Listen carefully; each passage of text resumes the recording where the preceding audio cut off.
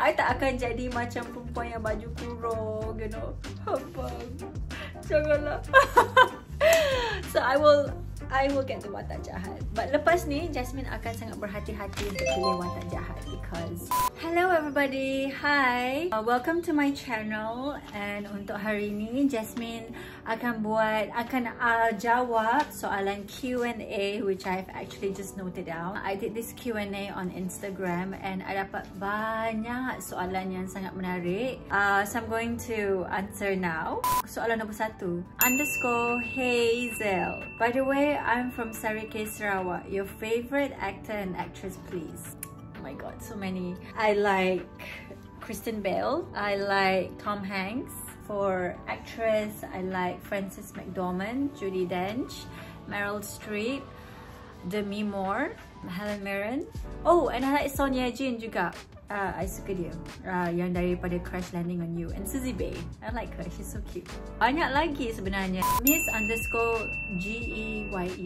Miss Gayes. How hard is it to get into the entertainment industry? To be honest, it is super hard. Because the first thing you would ask yourself, katakanlah, okay, I sekarang nak start I punya social media. Okay, I start my Instagram now.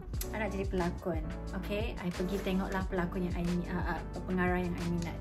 Raza Isham semua kan. I DM, tak di reply. Okay, apa yang I nak buat? Masuk sekolah acting? Okay, I try.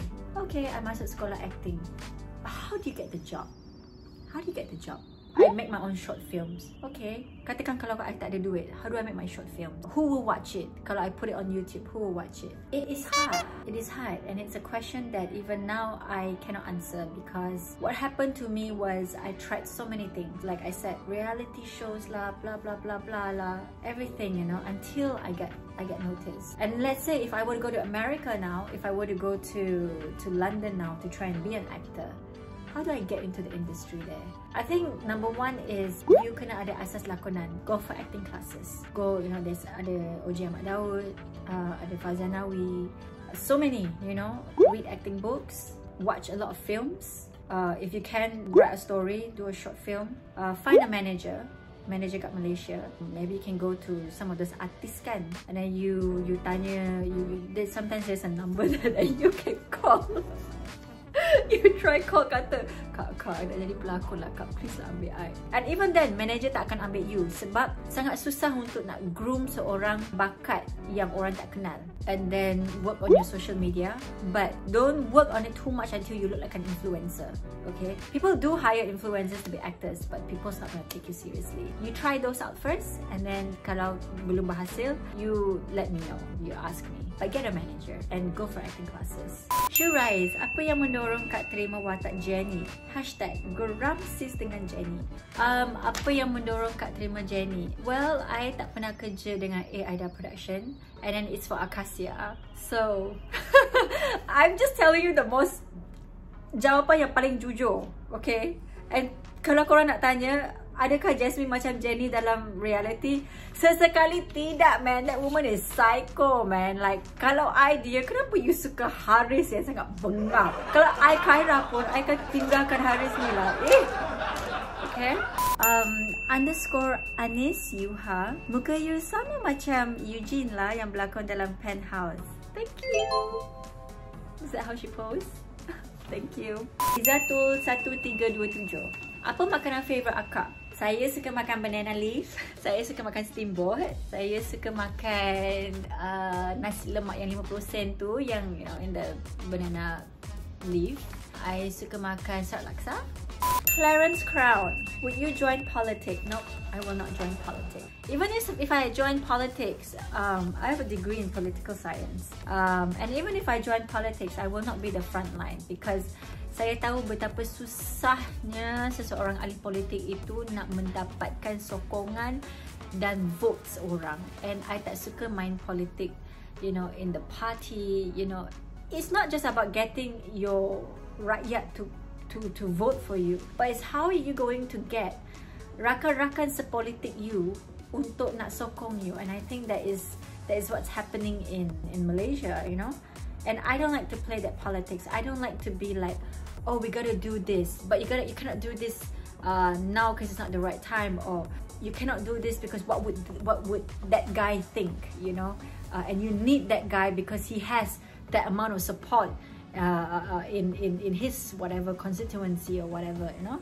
I don't like to play that sort of political game within the party itself. It's a very noble job, but yeah, too much politicking inside. So I will probably join in as a strategist maybe, ataupun I akan kerja dalam embassy. Dan kalau I bukan seorang pelakon, actually I takkan jadi ahli politik. I'll probably work as an economist. Wow. You know, in a research center. Yeah. Lensa Syamil, what is Jasmine punya ultimate goal in life? Macam kalau achieve tu, yang lain relax dulu pun tak apa. My ultimate goal in life is to melebarkan sayap saya ke pasaran antarabangsa. To be an international actress, to be like Tan Sri Michelle Yeoh. I love her so much. And to me, she's the ultimate goal for a Malaysian lah, basically. Having a family, not so important to me right now. Having a husband, tak sebegitu penting.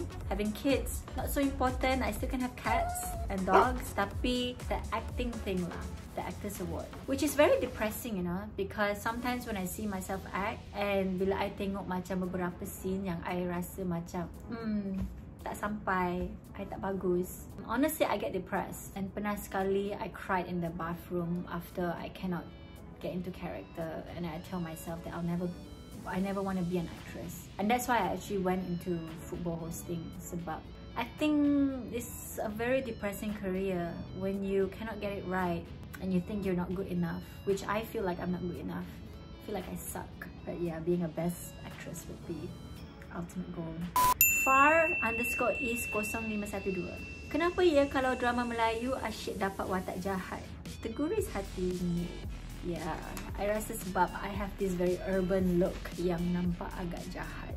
That's why they take me in. And sebab I ada pelat kot, mungkin that's why I tak akan jadi lead. I tak akan jadi macam perempuan yang baju kurung, you know. Abang, janganlah. So I will get the watak jahat. But lepas ni, Jasmine akan sangat berhati-hati untuk pilih watak jahat because I need to find a more interesting antagonist role. But you know, in actual fact, actually antagonist role tu adalah sesuatu watak yang sangat menarik, you know. You dapat main banyak. Main banyak. That sounds wrong, but yeah. NRX_Shahira. When did you start being an actress and how? Actually, I started theatre when I was very young, and I love performing. And to be honest, right, why I want to be an actress is because I have this obsession, you know, infatuation with, you know, stars in the 60s, macam glamour semua. I mean, I'm going to be very upfront and honest, you know. I love acting, but part of why I want to be an actress is the whole recognition, you know, walking the red carpet. I mean, really, like, I just have to be very honest. Masa I started out was 2013. Masa tu, I tried so many things, you know. I akan join Facebook casting. I akan pergi tengok filem ke drama-drama, especially those TV3 punya drama Akasia ke apa kan. And then I will wait to the ending credits. I akan tengok pelakon agensi tambahan, and I akan pergi Google. I started out by joining 3 reality shows. So I joined Project 3R. Hi, nama saya Jasmine Suraya Chin. I joined The Job. I like my group this time. But I actually think this task this time was sort of easy. And I joined Pentin Star Search. Saya seorang gadis yang pemalu dari Sarawak. Pentin Star Search adalah the only reality show that I've won. And if you ask me, did those reality shows help you? No. It didn't help me at all. I didn't get much exposure. I didn't get many opportunities. But I kept trying, and then sampailah, you know, I masuk mengacara bola sepak, and I think that's what got me noticed. And ramai yang juga tanya I dekat you know, Instagram, adakah I rindu masa zaman-zaman I menjadi pengacara bola sepak. You're watching Cradle TV with me, your host Jasmine Suraya Chin. No, I don't actually. I did it only because it was the only job offered to me at the time. Yeah, this is being super honest. And then I joined a film festival just to get to know, you know, filmmakers. And then I kept harassing them afterward. Would you consider me as an actress? Blah blah blah blah. I sent my profile. None of them really responded. And then I entered Aswara sebab I ingat, okay, I nak belajar berlakon, you know, I nak kenal lebih banyak orang. Maybe the only way for me to get noticed is to do more independent short films. I did so many things, you know. I even crashed a wedding sebab I tahu Datuk Yusof Hassan will be there. So many things, but football was what got me noticed. After that, I did Hero Seorang Cinderella, and the funny thing how I did Hero Seorang Cinderella was because Mawar Rashid at the time sepatutnya berlakon dalam cerita tu. Diorang dah shoot dah beberapa scene dah, you know. Dia adalah sepatutnya Zuin, the original Zuin. But at that time, I was looking for a new manager. And Mawar Rashid dropped out because dia dapat tahu yang dia kena shoot dekat perhentian, and dia ada jadual clash, so dia tak dapat nak pergi. And at that time, the manager that I was having coffee with rapat dengan Michael Ang and introduced me to Michael Ang, and I sent my videotape, and Astro was, you know, we're so desperate, kita tak kisahlah kalau dia tu tak biasa berlakon, so we just take her in.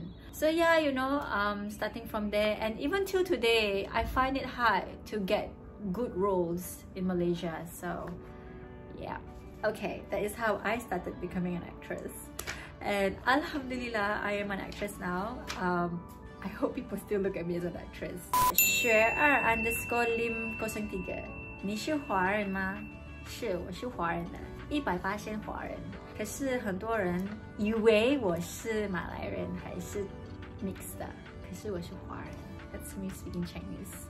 Isha Hatta, when you're on the verge of giving up, what do you do? I find kenapa I nak give up. I dig for reasons why I want to give up. Is it because it's too hard, or is it because I don't enjoy it? Is it because it's wasting too many? I don't know, it depends. Are you giving up on a business, or are you giving up on a career which you think you're not good enough? But does it make you happy? I think you need to ask yourself those questions first. If you're giving up on a business, okay, is it because you cannot find investor? Is it because the business has too many competitors and then you cannot find yourself competing? You have to answer those questions. Why first? Because I think giving up is a very serious thing. Banyak kali I nak give up, but then I keep thinking back, if I give up, to start over again, it's very hard. And I tengok ramai artis yang putus asa, ramai daripada kawan Jasmine yang putus asa nak masuk industri. But in the end of the day, 3 years later, they always come back, and then they struggle at starting back. So before you give up, you have to be very firm, and you know, it's very hard to start back. So ask yourself why and how to fix it, or how to find that balance. Kalau you nak give up, finding that balance. That's my question, my Q&A. I hope korang puas hati. I'll answer more questions on my Instagram, tapi I harap korang puas hati. Don't forget to like, subscribe, share, comment, and yeah, ask me more questions. Bye!